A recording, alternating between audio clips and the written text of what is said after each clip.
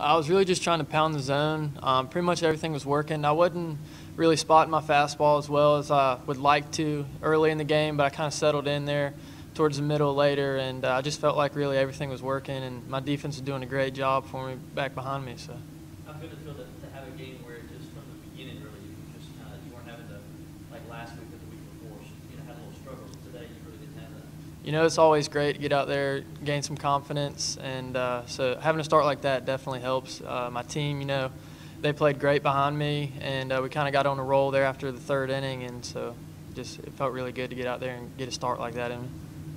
To me, it looked like your release point was a little bit more consistent today, maybe than it was at Wake. Any changes, or was it just felt good today?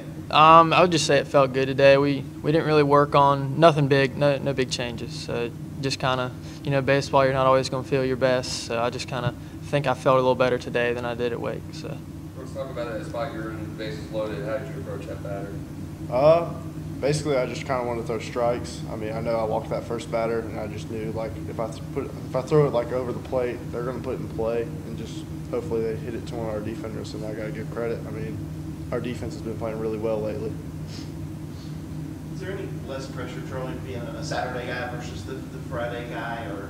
I don't think there's any less pressure because either way you're still a weekend guy. You play a big role. If you lose Friday night, you need to win Saturday. If you win Friday, you need to win Saturday to clinch the series. So I wouldn't say there's any less pressure. So I think it's kind of, either way you're same game, so just different night. Robert, talk about your double, obviously. Didn't the ace today, but you got the game late and came up with one of the big hits. Yeah, it was I just tried to have a good at bat. I got to come in. They switched to a righty, and I just tried to put a good at bat together. Coach Lee talked about wanting to be able to go up by 5 instead of 4, just so that grand slam effect isn't in place for them. And I just wanted to have a really good at bat. Rudy got on as a leadoff guy.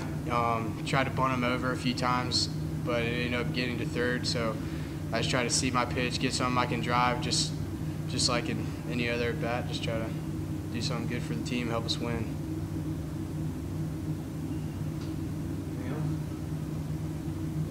Thanks, guys.